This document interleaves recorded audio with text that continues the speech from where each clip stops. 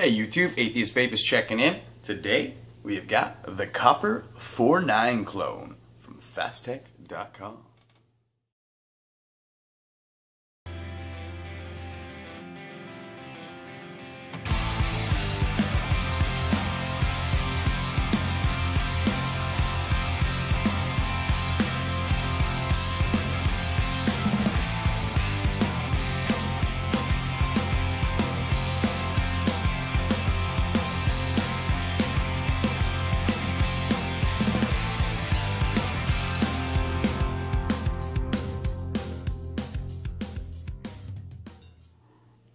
So yeah, rocking the Copper 49 from Fasttech.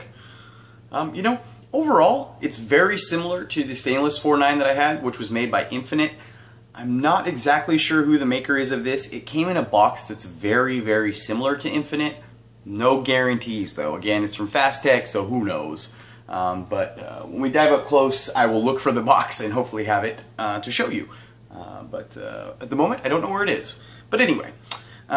It looked really, really nice when I first got it, but out of any copper mod I've had, this one started to turn this ugly ass, dirty penny look really, really quick.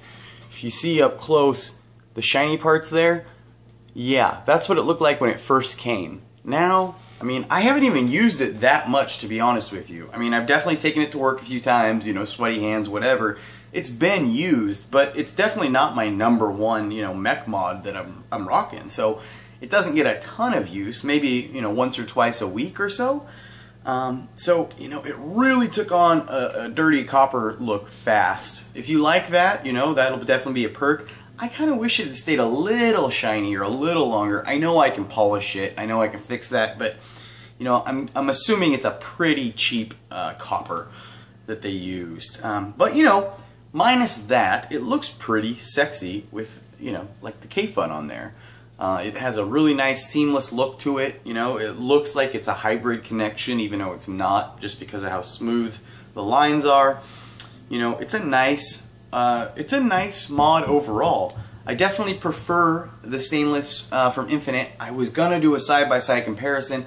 Unfortunately, or fortunately, I actually gave that one away in a trade. I guess I didn't give it away. Well, yeah, I did give that one away. I actually did a trade for a brass Stingray to a viewer who gave me a couple RDA, or a few RDAs and a K-Fun. And I also threw in the stainless 49, honestly, because I was super late on getting in this stuff, and I felt really bad. So I threw in the Infinite 49 and kind of a, apologies for getting shit to you so late. And it definitely is a better mech mod overall.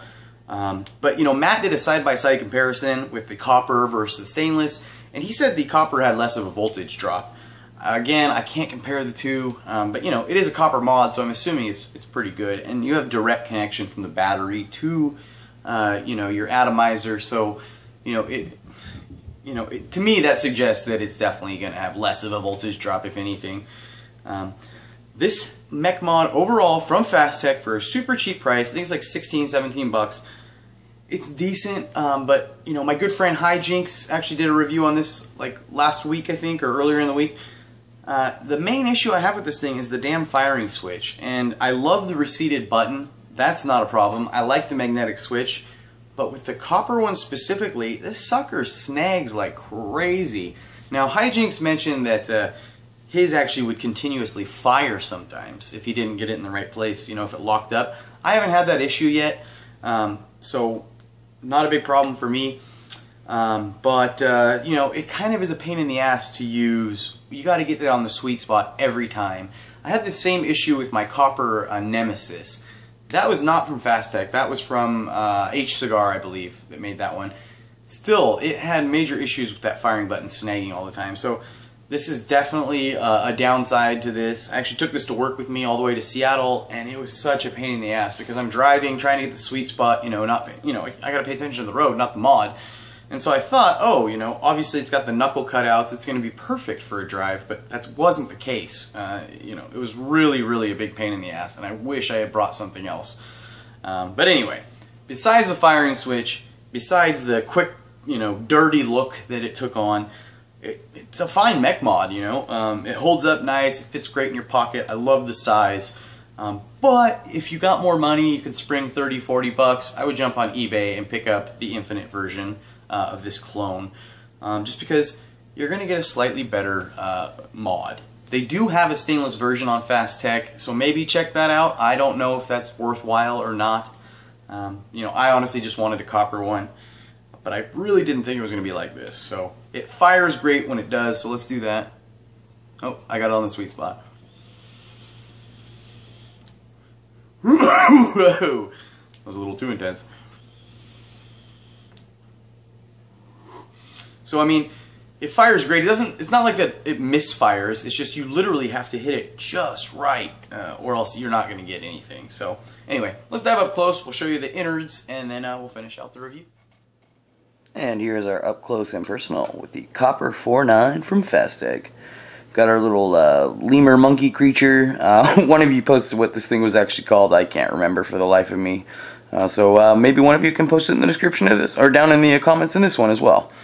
We've got the 49 engraving. It says 1932, which I was told is not a serial number, but is indeed part of the name of the original. As you can see, we've got a copper firing button on bottom. So I'm assuming that allows the current to flow quite nicely.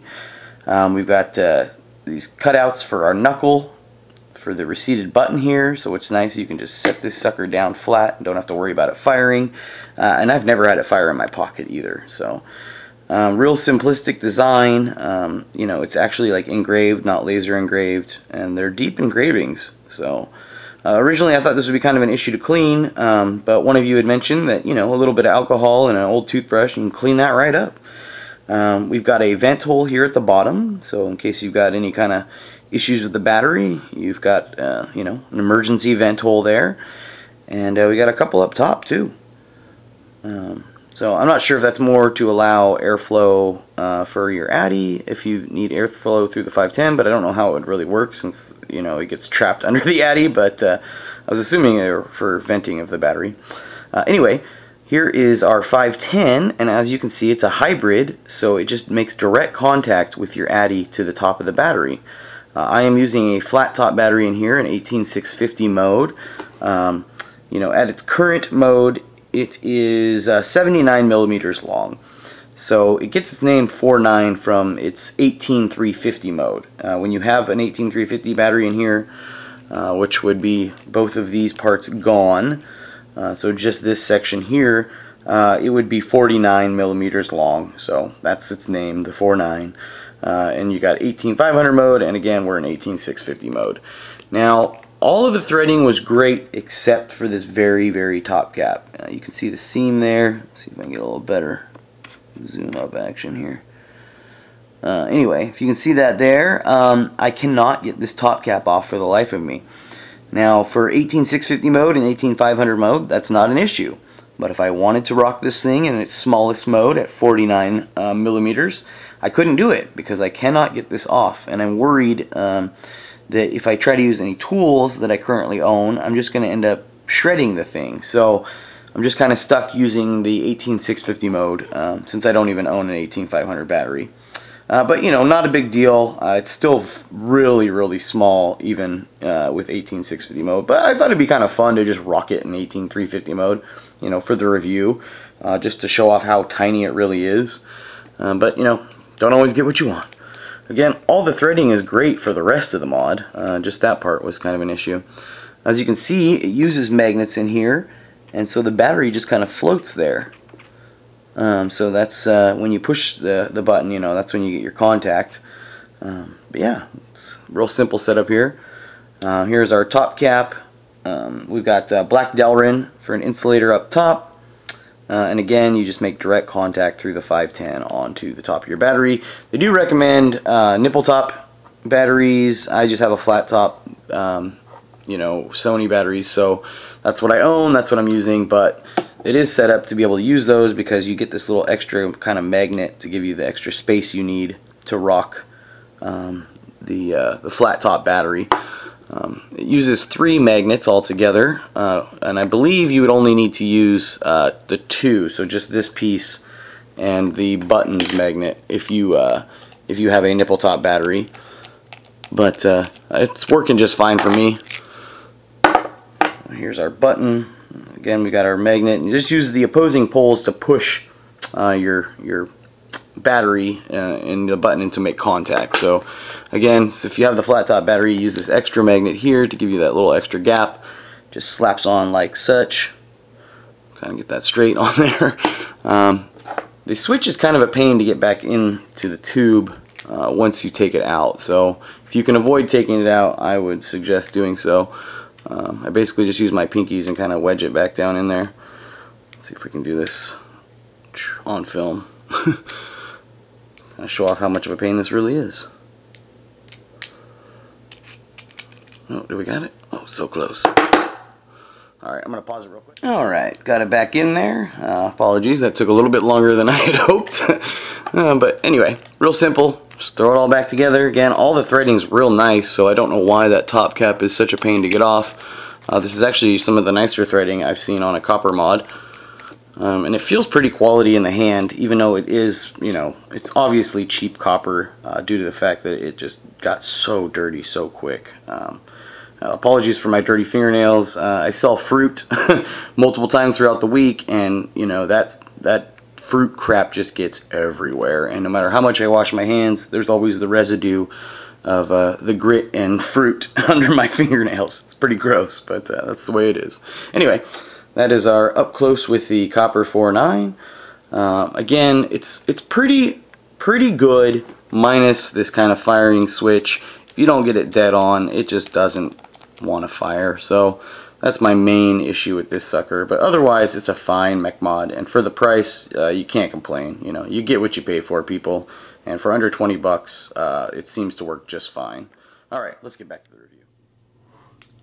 So, you know, overall, honestly, when it performs fantastic.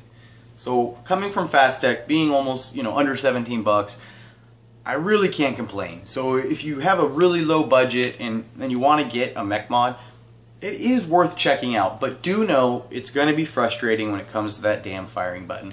I don't know if that's going to be the case with all of them. Again, the stainless one might be slightly better. But I do know Hijinks had this issue with his copper one. I'm having a similar issue. So I'm assuming if you get a Copper 4.9 from Fastech, you're going to have a shitty firing button as well.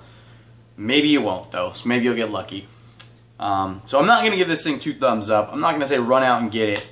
I say get the Infinite version. That one I definitely give 2 thumbs up, and that one kicks ass. And you know, I think they have a copper one from Infinite as well. That might be way better too. So if you got 30, 40 bucks, jump on that thing. If you don't though, and you have less than $20 to spend, you're still going to get, you know, great vapor from this thing. It's still going to work. You're just going to get a little frustrated sometimes. But I mean, when it works, it works. With the K-Fun, it's fantastic. So I'm rocking some Satanis from Imperium Romanum. They're actually going to send me some of their special reserve, like aged juice. I think it was aged in like whiskey barrels or something. I don't know all the details. I'll share that when I get it, but pretty excited for that. So stoked to do that review. It's a rare juice. So they're a great company, and I'm actually, it's super delayed, but for you VIP people who order stickers, I'm giving away 2 of these bottles, and they are so good. So bear with me, it's going to happen. I'm just getting the last of the stickers sent out to people who ordered them, and actually going to have to reorder myself another batch. So that's kind of a good thing. So yeah, anyway, that's my review for the Copper 4.9 from Fastech. Should you get it? It really comes down to the budget you have. You know, if you really can't afford something better, yeah, I think it's worthwhile. It's a nice mech mod overall, minus the firing button issues. If you get it in the sweet spot every time though, and you know how it has to be, you know, if you're just holding it and you're not putting it down while you're driving or something, it's probably going to be fine for you. So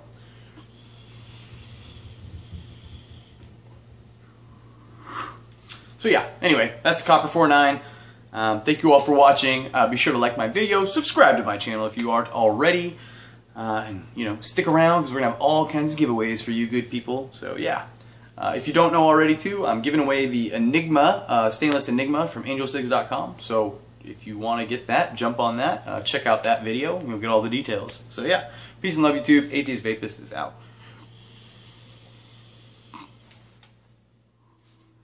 Psych, I didn't really go. I forgot to mention before I go, if you would like to enter and win an Atheist Vapus logo tee, just leave a comment in the comment section and post that you would like to enter. Otherwise, just comment like normal. I've got medium and large left. I apologize. I know that that's not the size that everyone is, and in no means was I, or in no way was I trying to, you know, suggest that, oh, you should be a medium or a large. It's just, I thought that, you know, more people would kind of be in that range, and so I ordered more of those overall. Turns out that's not the case. So anyway, I'm an idiot. If I do this again, I'll make sure to get many more in extra large and small, because there is a wide range of sizes in all of us.